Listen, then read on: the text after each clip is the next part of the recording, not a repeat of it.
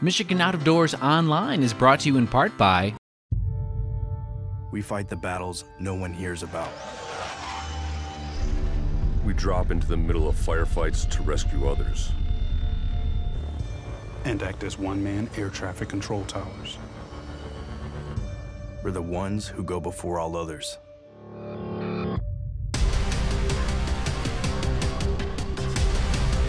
Join the fight.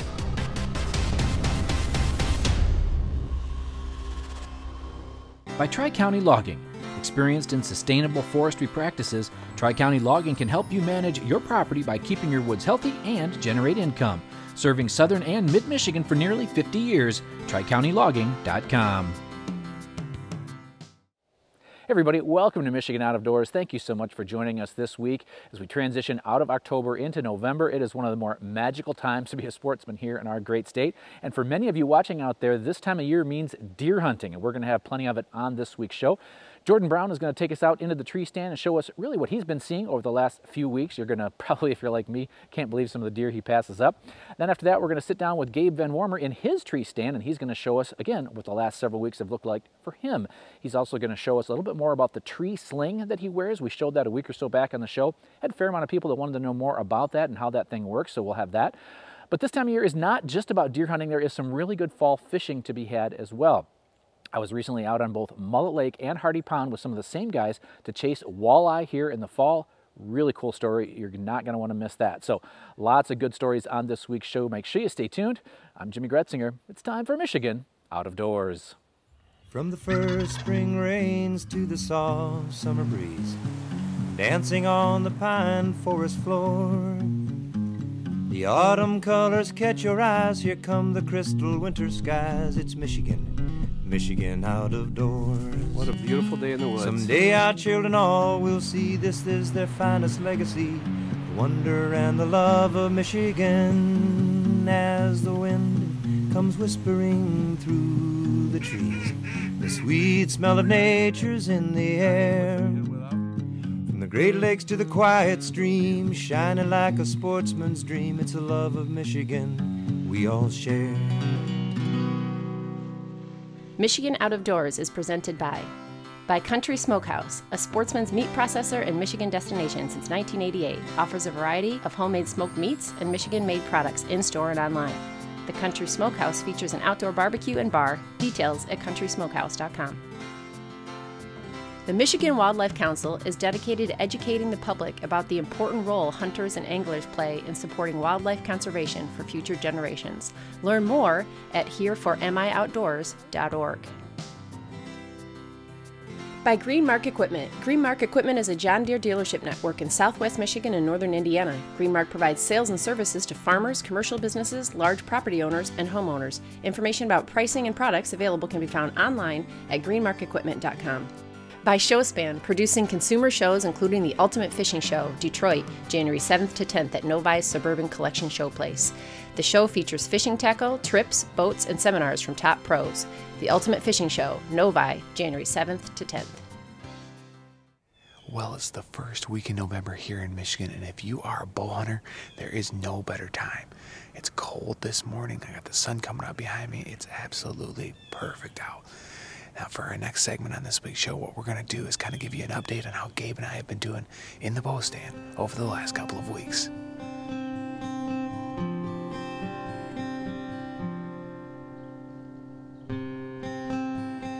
Well, it's October 21st. Back in the stand tonight, actually sitting in the same tree stand that last week I had an encounter with a nice buck that was within bow range, but unfortunately, I thought he was going to come closer, so I let him keep walking, and he smelled me, or saw me, I'm not sure, but so I'm back in that same spot tonight. It's about 150 yards outside of a well-used bedding area. There's a couple of big scrapes in here, one of which I have a trail camera on, and I've gotten some incredible video of a couple different shooter bucks, so just trying to get the weather and the time right to get in here and hunt in the evening, so tonight we got a good wind and high pressure system coming in. It's a gorgeous October night, and even if the deer hunt's a little slow, it's a good night to be in the woods. So hopefully we get lucky and one of the bucks that we've got some pictures of will show up, and we'll be able to seal the deal.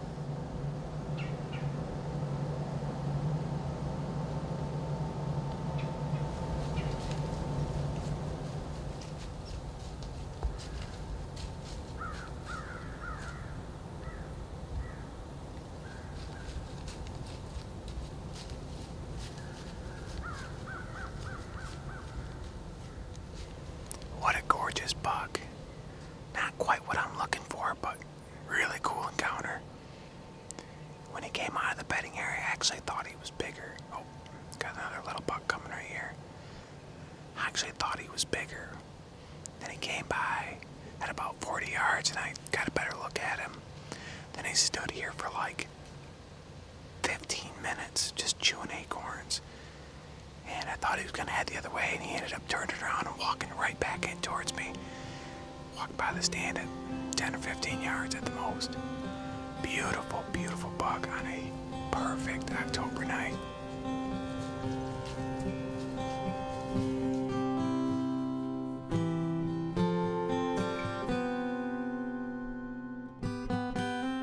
Well, I've only been settled in here for about a half hour. And I just saw a really nice buck about 125 yards away. I couldn't tell exactly what he was, but he had just kind of got out of view and I felt my phone vibrate. He had walked by one of my wireless cameras, so I actually just got a picture of him. Pretty nice deer. So, not sure what buck it is. It looked really nice through the binoculars, but I only saw him for a split second, so pretty cool to get that information while you're out in the tree stand. Hopefully he wanders by here, maybe we'll get a better look.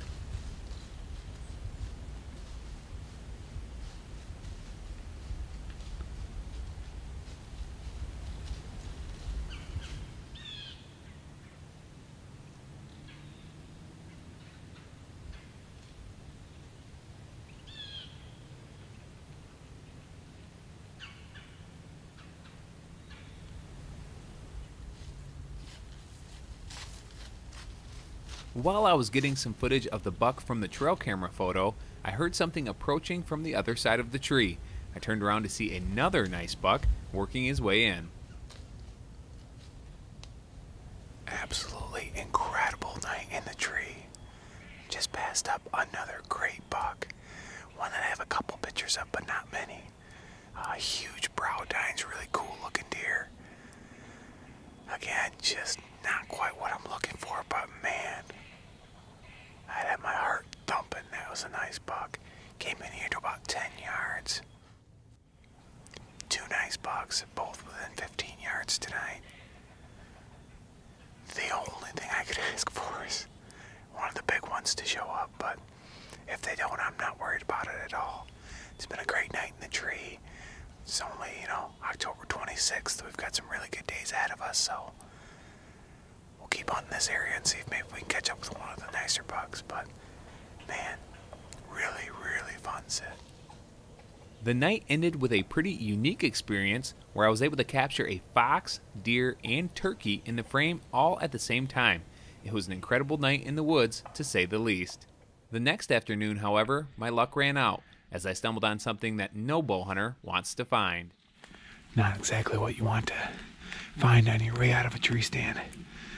Someone had wounded a beautiful buck and must not have been able to find it. You could see right where it was hit, kind of low and back, but looked like 12 scoreable points. A deer I didn't have any pictures of or any history with, but beautiful buck. Just not the way you want them to go down, unfortunately. So have to get a hold of a few of the neighbors and see if anybody's lost one that they couldn't recover. So bummer.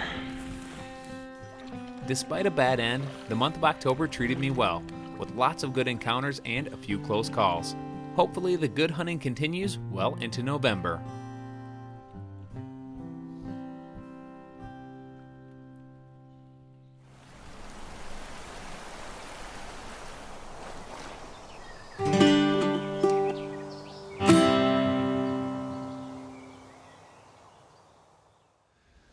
It's late October in Michigan, and the bucks are really starting to rut.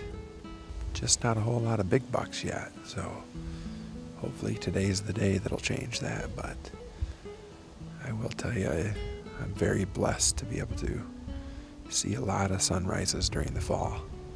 I mean, there's nothing like watching these colors change and seeing the woods change. There's nothing like it. Listen to wood ducks call in the morning. I've got some turkeys back behind me. There's a screech owl I could hear over that way. Just so cool to be out in God's creation like this.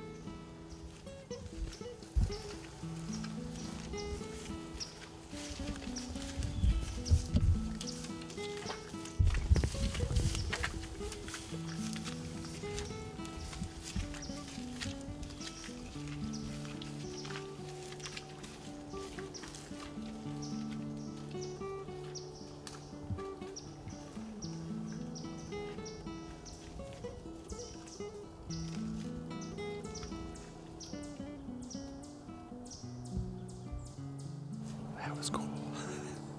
Just had 3 nice bucks come walking by. Probably all 3 2-year-olds. Man, I hope a big one walks by just like that. They're right there. That one was standing at 15, 18 yards for, I don't know, 4 or 5 minutes. One of the ways I believe hunters can be more effective on both public and private land is to always have an option to be mobile. Recently, there's been a trend to hunt out of tree saddles or tree slings.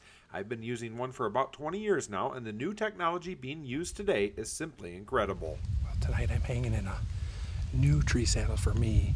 This is a Latitude Outdoors Method tree saddle, and I used a different one earlier this year out of this same tree and shot a nice doe right behind me here. So I thought I'd come back to the same tree using a different saddle and see how I liked it. This is a little different saddle. It's a 2-panel saddle. It separates, so one goes underneath your butt, one goes around your back, your lower back, and it cradles you a little bit different than a 1-panel saddle does. And kind of neat to see all the technology that's come along in the last few years, but all these small ropes and everything add to the weight savings that you have in a saddle like this. So this is the Method by Latitude Outdoors, and made right here in Michigan, which is pretty cool. After I saw this new tree saddle at Jay's and Claire, I wanted to learn more about this Michigan-made product. So what really sets our Method saddle apart from other options on the market is that it allows you to be super compact to a point where it's almost unnoticeable when you're walking into the woods, but you don't lose comfort once you get into the tree. One of the main problems we ran into when we were testing saddles for our own personal use is that we found ourselves having to choose between compact and comfort with the single panel saddles that are out on the market. The double panel saddle allows you to ride it up as you're walking in the woods, so you don't even notice it, and then when you get in the tree you can deploy that bottom piece, which allows you to get that comfort and support where you need it. So this is our Method saddle. You can see this one's been in the woods a little bit. But it's a 2-panel design. We call it a modern 2-panel design because it was originally based off of the Anderson sling.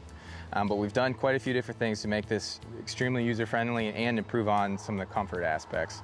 The number one thing that I want to show with this particular version of it, because we do have 2 versions of the Method saddle, and this is extremely unique to us, is this rope belt for your waist belt. Most waist belts are made of webbing and they include a heavy metal buckle. We actually eliminated some weight, potential noise by totally removing that buckle and switching to a climbing rated rope using a climbing rated slider knot. This waist belt holds and carries weight with your saddle when you're hiking in the woods way better than any buckle based waist belt system. It's obvious these guys are passionate about hunting. The innovations they've come up with have really been a hit with the public land hunting community especially. The company just started selling products in July and are already doing well. Kevin even found some time to get out onto public land here in Michigan to take a very nice buck using their saddle. So no matter what method you use to get outdoors, good luck the rest of the season and be safe in the woods. Well, special thanks to Gabe and Jordan for sharing their hunts with us, and if you're anything like me, it's kind of hard to watch them pass up some of those really nice bucks, but they both get big deer every year and they always put some nice stuff on the ground, so I guess we have to trust them. But I tell you what, man, those look like some nice bucks. We're going to transition now over to fall fishing. There is so much good fishing happening around the state of Michigan. I was recently out targeting walleye with a guy both on Mullet Lake and then down on Hardy Pond as well, and so this time of year you can find some really nice walleye fishing if you know where to look.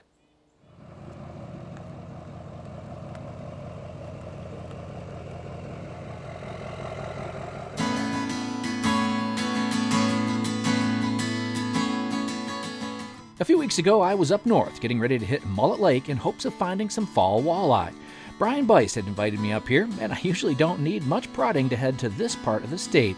We had 3 generations on board today. Brian had his father-in-law and his son Blake along for what we hoped would be a day full of walleye.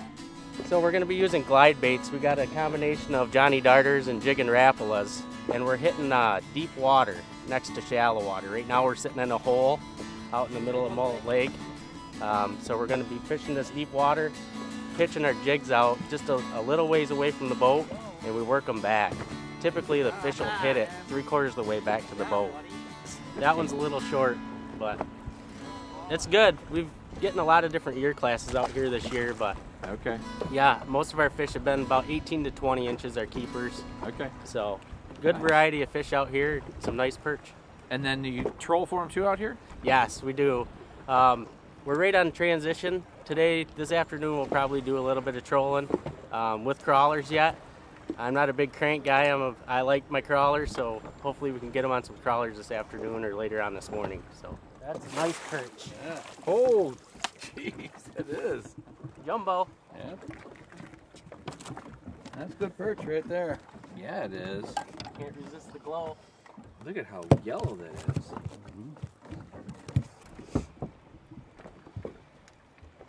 Pinned it right to the bottom. Oh, that's a dandy. That's a keeper. Got somebody's line in there too. My line got it. He was gonna bite mine. And There's a good fish. So I was jigging it, and I felt it hit the bottom, and I went to make my next jig, and there he was. He just had it pinned right to the bottom. Huh.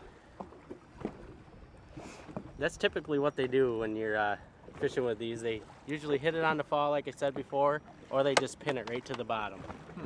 And it surprises you every time. Well, we had a handful of walleye, but not very many keepers, so we picked up and ran towards some of the areas that Brian likes to troll. The bottom bouncers were out and ready. So I started on mullet about the 1st of August, and it was strictly a troll bite with crawlers. And we were trolling the north end of the lake in about 20 foot of water, and as the water temperatures start to drop, those fish start to push deeper. So when we were up on mullet in that particular show, the day we were out there, it was pretty windy. It was a really tough fish. We actually took a couple of waves over the front of the boat, which made it difficult for boat control, but when those fish start to pot up like that, it can be really fun. And that jig bite, you know, you could have 20, 30 fish days up there pretty easy. Well, we hooked up again just last week to try our luck at Hardy Pond. This is another giant piece of water that does hold some very nice fish. Well, today we're up on Hardy Dam, and in the fall, these fish really hang on these really sharp breaks. So we're gonna hit a number of different spots today, focusing on like steep breaks next to shallow water, adjacent to deep water. These fall fish are putting a feed bag on for the winter. We got a couple of different techniques. We're using Johnny Darters, which are a glide bait. We're going to be casting those off the front of the boat. Now we're Lindy rigging live creek chubs and sucker minnows off the back. So what you have here is a super simple rig. You have just basically a 1/0. This is a Berkeley Fusion 1/0 hook, and then a live creek chub. I like them this is about a perfect size creek chub. It's probably, I don't know, 4.5, 5 inches long. And then you have an 18-inch leader. You do not want a long leader, up to just a walking sinker, a 1 ounce walking sinker. Okay. And then that bead's just protecting your knot there from your swivel. So super simple rig. And then you drop it down to the bottom, and then you just pull it up off bottom and drop it back. But the ticket to this rig is to not set the hook. You want to, when you feel a bite, instantly let the line go, and you feed that fish. And it's a guessing game, but I usually feed it about 10 to 15 seconds. Wait till I feel that fish, and I just start reeling. I don't even set the hook on the fish. So it's kind of a technique to hooking them, actually.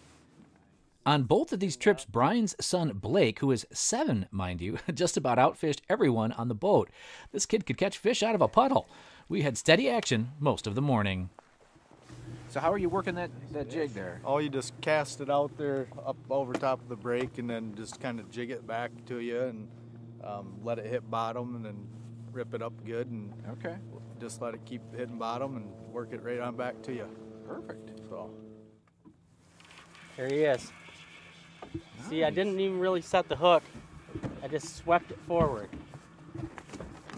And it is not a good feeling when they start head pounding with this rig, because usually you don't hook them very good.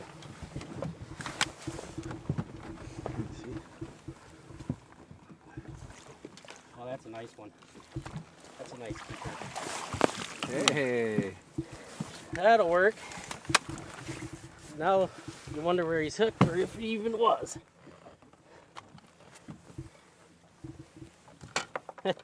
He's already off. Nice fish. It is. As we move from spot to spot, I asked Brian how he ever got the fishing bug and what that has turned into the last several years. I really caught the bug. My grandpa would always take me since I was about 4 years old, so a little younger than Blake. And he really got me hooked on it. And we'd go up to the UP to Lake Independence, and it was always walleyes. And the challenge of the walleyes really kept me hooked. Well, then I started fishing on my own, and I got into the West Michigan Walleye Club, which I'm actually president of the West Michigan Walleye Club now. And I started tournament fishing and just learning a ton. And every tournament you would learn so much, and it was just kind of an addiction. And then I became a charter captain because I had all the stuff from tournament fishing, and I just really enjoy sharing all the secrets with my clients and getting out there and getting people on the water to experience it. It's a lot of fun. We had a nice mixed bag going today with some very nice eater-sized fish, but we also had one of the more memorable netting jobs I can seem to remember. Oh, oh, whoa! That's a muskie. Muskie. That's a muskie. Holy cow! What? Woo! Well, it's a fiasco up here. Well then. Broken net, got a muskie. Wow. Wow. Do you guys normally catch muskies in here? Very rare. All right. Nice job, boys. One other one out of here before, and it was about that same size. That was a record-setting net job there, too. It was really interesting to me that Brian guides on several different bodies of water all across the state of Michigan. So I had him talk a little bit about where he is typically in a normal year of fishing. So I always start my season the month of April on Detroit River because most everything else is closed. So I start on Detroit River the month of April. The month of May I move up to St. Clair River. And then into June I'm on Lake Erie, usually out of Sterling State Park. And then July and August I'm spending a lot of time in northern Michigan, like Lake Leelanau, Mullet Lake, Burt Lake. Those lakes up there are just perfect that time of year. And I do fish Muskegon Lake the month of July quite often as well. That's my home lake. I love to fish that lake. And then September, October, November, I'm on Hardy Dam, Muskegon Lake, Mullet Lake, Burt Lake. And it's pretty much all jigging from October, November on. And then you get into late November into December, I'm really after the deep water walleyes on Muskegon Lake, doing a lot of trolling. It's close to home, and you can really get out there and get after some nice walleyes. We caught a couple of walleyes last year that were about 13 pounds off Muskegon Lake. So. What a fun group of guys, and this time of year, well, it just goes too fast. Whether you're climbing into a bow stand or a duck blind or trying to find some walleye, good luck, and what a grand old state we have. Well, hey everybody, thank you so much for watching Michigan Out of Doors. As always, if you missed part of this week's show or last week's show, you want to see something again, you can always go to our website, michiganoutofdoorstv.com. We have full episodes of the show there every week. We're also on most of the social media platforms, and we're on YouTube if you want to subscribe to our channel there. Get an email every time we post something new. We also have a new podcast that we're launching, and that's on our website. You can find out more about that. Now, coming over the next couple of weeks, we're going to have hopefully some more good bow hunting action. Maybe somebody will get something on the ground in this next week. Jenny was out for the pheasant opener. We'll have that. And we're going to show you, I actually got to sit down with a survival expert. So if you're going to be hunting in the big woods of the Upper Peninsula for the upcoming deer season and you get lost or turned around in the woods and might have to spend a night or two out there, well, we're going to show you how to do that safely and try to keep yourself warm and dry at the same time. So lots of good information there. As we get ready for the gun opener, which is just a week or so away, next week's show being the last Thursday before the opener, we'll have our annual Palace in the Popples poem. So much happening in our great state. Get out and enjoy it. And if we don't see you in the woods or on the water, hopefully we'll see you right back here next week on your PBS station. Michigan Out of Doors is presented by. Do you dream of somewhere bigger than your backyard? You can get there with Greenstone. Whether you want to hunt, fish, hike, or just watch the sunset, we're ready to help you own your place in the great outdoors. To learn more, visit greenstonefcs.com. WorkingPerson.com. From the factory floor to the job site and into the field, WorkingPerson.com supplies work boots and shoes, workwear, safety gear, and more. For individuals or outfitting your whole team. Learn more at WorkingPerson.com. By G5 Outdoors, makers of the Quest and Prime bows, manufactured and designed in Memphis, Michigan. G5 offers a line of archery bows, broadheads, and accessories on the web at g5outdoors.com. By Jay's Sporting Goods, with locations in Clare and Gaylord. Jay's has been serving the Michigan outdoor enthusiast since 1971 with a wide variety of outdoor products. The gear, the knowledge, the tradition of Jay's on the web at jaysportinggoods.com. Closed captioning provided by Marvo Mineral, makers of Lucky Buck, deer management products including minerals to supplement deer diets year-round to improve health and antler growth. When I wander far away, a dream stays with me night and day. It's the road that leads to my home state. I am a Michigan man. Changing seasons paint the scene like rainbow trout in a hidden stream. The white-tailed deer in the tall pine trees. I am a Michigan man. I am a Michigan man. Ask where I'm from and I'll show you my hands. Lord above, I love this land. I am a Michigan man. From the Keweenaw down to St. Joe, Kalamazoo, east to Monroe, to St. Marie and back again. I am a Michigan man. I am a Michigan man. Ask where I'm from and I'll show you my hands. Lord above, I love